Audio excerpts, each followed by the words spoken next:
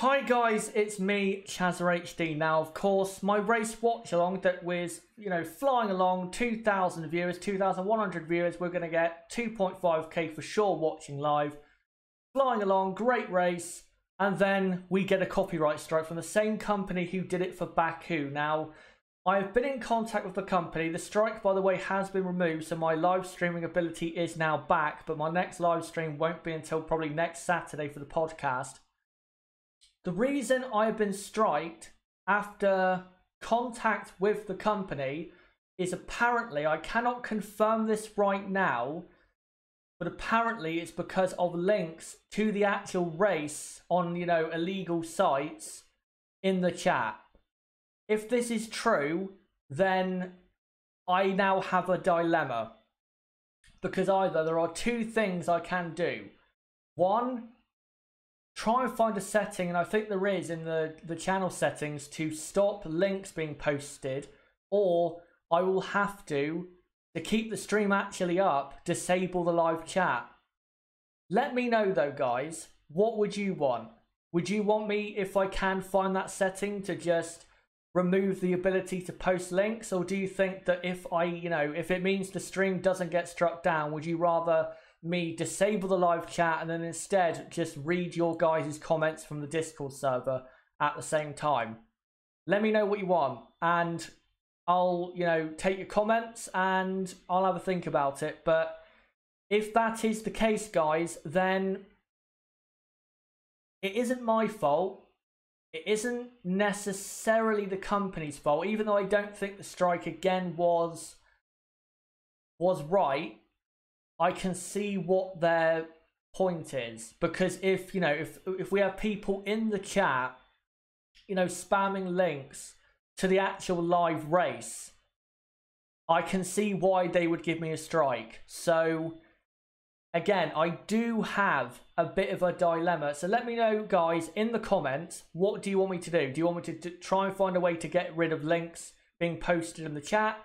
Or would you rather, for the stream to be able to be up, have the chat completely disabled?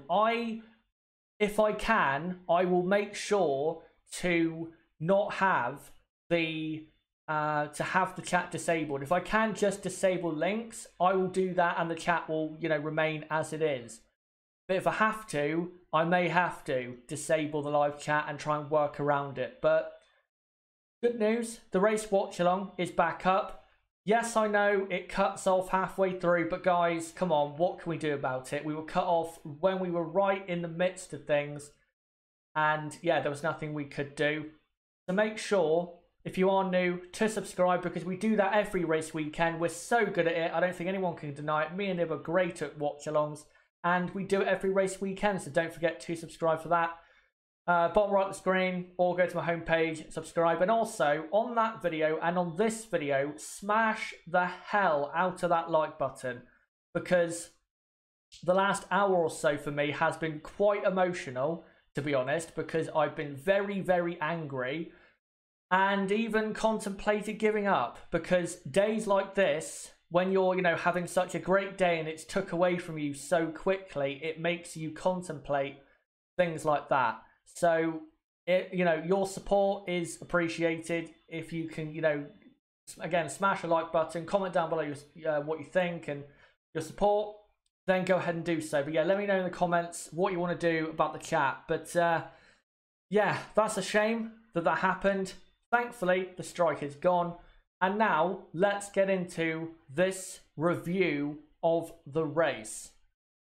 And it was, by the way, a great race. It was probably the best Hungarian Grand Prix since 2015, and it was maybe not a classic, but definitely a race you would go and watch back. It was a very, very good Grand Prix, and let's get into the results of said Grand Prix. So, Lewis Hamilton brilliantly winning after a second pit stop, caught Verstappen, passed Verstappen, who finished in P2.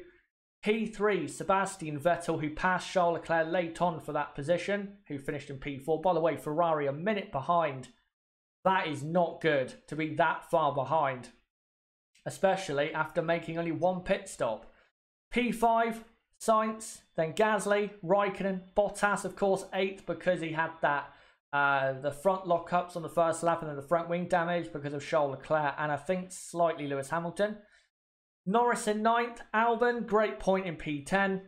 And then finishing the race but not in the points, Perez, Hulkenberg, Magnussen, Ricciardo, Kvyat, Russell, Stroll, Giovinazzi and Kubica.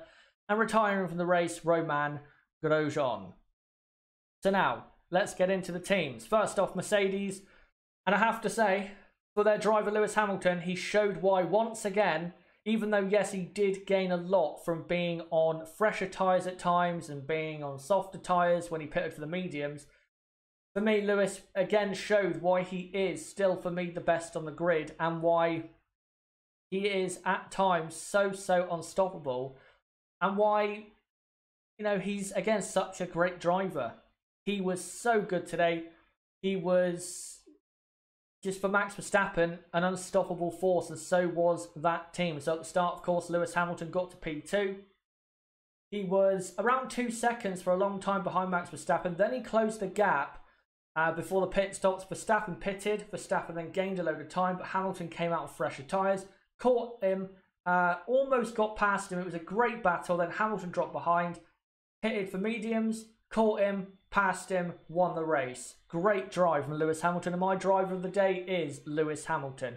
Great drive by him, and he and the team can be very proud. But Valtteri Bottas had an awful race, locking up so many times on the first lap, getting damage on his front wing, which I don't think necessarily was his fault, but he dropped back to P5, then pitted and put the hard compound tyres on, and eventually finished in P8. If he is being judged on Hockenheim and Hungary for his seat, then he might just have lost it. But I think Valtteri does deserve to keep his seat because I think for the majority of the season, he has been good. So I don't think Valtteri should lose his seat, but there you go. And another win for Mercedes. And yeah, great drive from Lewis Hamilton once again. Next up, Ferrari. P3 and P4. In terms of position, great result. Pace, though, absolutely terrible. Over a minute behind Lewis Hamilton at the end of the Grand Prix. And Hamilton pitted for an extra time. That is really, really bad. Hamilton, if Hamilton stayed out, who knows? The Ferraris might have lapped him. Oh no, the Ferraris might have got lapped by Lewis Hamilton if the Hamilton got past Verstappen earlier. The Ferrari's race pace was so bad, but again, position-wise, good result. Ferrari, I think, in qualifying definitely did close the gap, but again, in the race, they absolutely did not. But when it comes to the drivers, Charles Leclerc, great start, was lucky not to get a puncture with his weird move on Valtteri Bottas at the start. And then for the majority of the race, Leclerc was ahead of Vettel. Vettel pitted for soft tyres at his only pit stop. Leclerc went onto hard tyres, and eventually Sebastian caught and passed Leclerc with about 2.5 laps to go. A shame for Leclerc because Ferrari was so far behind, they were basically racing against themselves. So weird that they felt the need to race them against each other and risk that. But there you go, 3rd and 4th, at least they got the result. And Ferrari, I think results-wise, will be happy with this result. And going to Spa and Monza, I think Ferrari will definitely be strong for the race victory in those races. Next up, Red Bull Racing. Max Verstappen wasn't the best driver today, but drove very well. Start the race, great. The first stint, I thought he was very good. Yes, Hamilton closed in, but Max was losing a bit of grip on the tyres, I think. He did well to undercut Hamilton in terms of time and pull away from Hamilton, but then Lewis caught him very quickly, tried to pass, but Max's defence was so strong, and he did very well to keep him behind. Then Lewis pitted, and Max thought he had done enough to get the win, but Lewis caught him and passed him, and there was nothing Max could do. Max's hard tyres were dead. Then he pitted for soft tyres, I believe, and did the fastest lap, so he gets a fastest lap point. So shame for Red Bull. Great weekend, but they just couldn't stop Lewis Hamilton today. It is that simple. Pierre Gasly, though, P6, a lap down. Let's be honest, he was basically a lap down on Max Verstappen, and I think literally he was a lap down on Max Verstappen. gets beat by Carlos Sainz, and again, Pierre Gasly, not good enough for a Red Bull seat. How anyone out there can look at Pierre Gasly and say, yeah, Pierre Gasly, he's good enough for Red Bull. How is he? He's getting lapped by his teammate and can't even beat a McLaren in a Red Bull. I'm sorry, it's terrible. Gasly is terrible. And the quicker Red Bull cut their losses, the better they'll be. So hopefully they do that pretty soon. But for Red Bull, in today's race, they scored, what, 27 points today? And Ferrari got 23 or 20, I think, no, 27. So I think Red Bull points-wise, even though they'll be disappointed not to win, it was still a good amount of points for the team. Next up, and now let's get into the midfield. Renault. Renault, they were on a good strategy for the first half of the race, but they didn't have the pace when it mattered to get into the points. Hülkenberg and Ricciardo, I think, drove well, but again, the car just front to rear is not good enough. It's not a good enough racing car to be in the points with the McLarens, the Alfa of Kimi Raikkonen. Just not a good enough car, I'm afraid. And Ricciardo, I think, drove very well today. Got very racy with other cars out there, such as, you know, Magnussen and Bottas and other drivers. So good, entertaining race from Daniel, but that car just isn't quick enough. And for Hülkenberg, yeah, also, car isn't quick enough. Renault are in deep, deep trouble because Toro Rosso, who are P5 in the Constructors, after that great result at Hockenheim, finished in the points. So they're losing ground to Toro Rosso. I didn't even think I'd be saying that for this season, but there you go. Next up, McLaren. Even though they didn't finish at the front of the midfield when they probably should have, I think a good result for McLaren because Carlos Sainz finished P5. Great result. And again, Carlos Sainz showing why he has been the best midfield driver of 2019. And for me, one of the top 6 drivers on the grid for this season. He's been great. Lando Norris, shame for him. He had a slow pit stop and got jumped by Raikkonen, Gasly, and eventually Valtteri Bottas got past as well. So shame for him, but for McLaren, that is 12 points in the Constructors. And that's basically confirmation of P4 in the Constructors for 2019. Great race by McLaren, and they can be very happy with that result. Next up, Alfa Romeo. Kimi Raikkonen, again, great drive. P7, I believe, in the Grand Prix. Great start. I think, honestly, he would have beat Lando Norris today in this race, even if Norris didn't have the slow pit stop. So I think Kimi Raikkonen was, again, very good today. It was a shame he was jumped by Pierre Gasly because I think he probably could have beat him if he did not get jumped in the pit stop phase. But P7, great result for him. And Alfa are now back in contention with other teams such as, you know, Renault and Haas and teams like that. Giovinazzi, though, terrible. To finish that far back behind your teammate is unacceptable. And he's basically gone back to how he was at the start of the season. So Giovinazzi has got to get his act together. But for Alfa, yeah, good day. Good day, 6 points, and hopefully they continue that into Spa and Monza, where I think Kimi will definitely be good, and so will Alfa. Next up, Haas. Haas's race pace wasn't as bad as I thought it would be, but still, ultimately, at the end of the day, it's not quite good enough to get in the points. They just don't have enough as of yet, but it was at times not too bad. So I think Haas, they are making progress. They are definitely going more so now in the right direction compared to earlier races, such as, you know, Silverstone and France and Austria. So good to see that Haas are going in the right direction. And hopefully at Spa and Monza, that can continue as well. Great result, though, for Toro Rosso. Alexander Albon getting the final point in P10. Great result, and that is exactly what Toro Rosso needed, of course, for the Constructors, because I believe they are now maintaining that top 5 in the Constructors.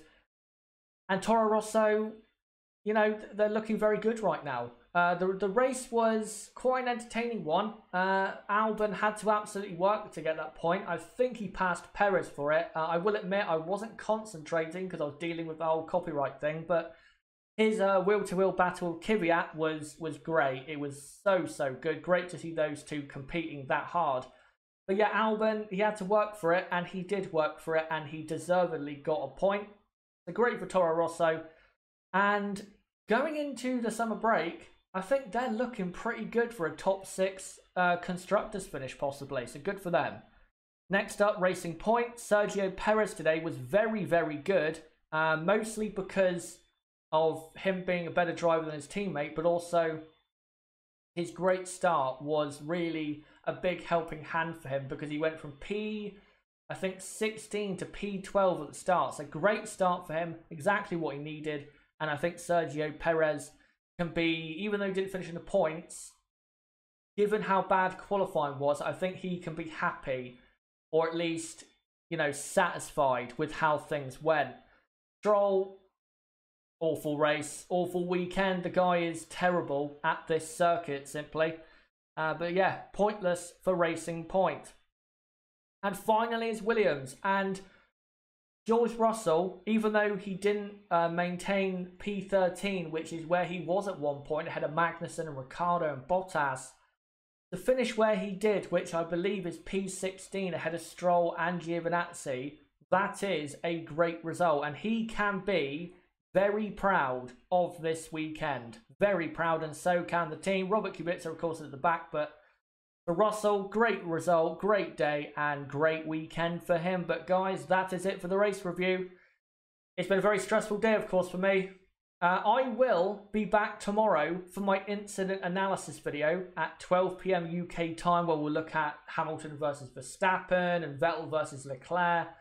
Maybe some Daniel Ricciardo stuff as well. So make sure to come along to that. But thank you guys for the support. It's been a very hard day, of course. We've had a lot of good viewership and new subs took away from us. But I can guarantee you, like I've done for basically my entire life, I will work my backside off to get this channel going in a very successful manner. So thank you guys very much. And yeah, I'll see you tomorrow for the incident analysis for the Hungarian Grand Prix. But guys, it has been me, Chazza HD. Goodbye.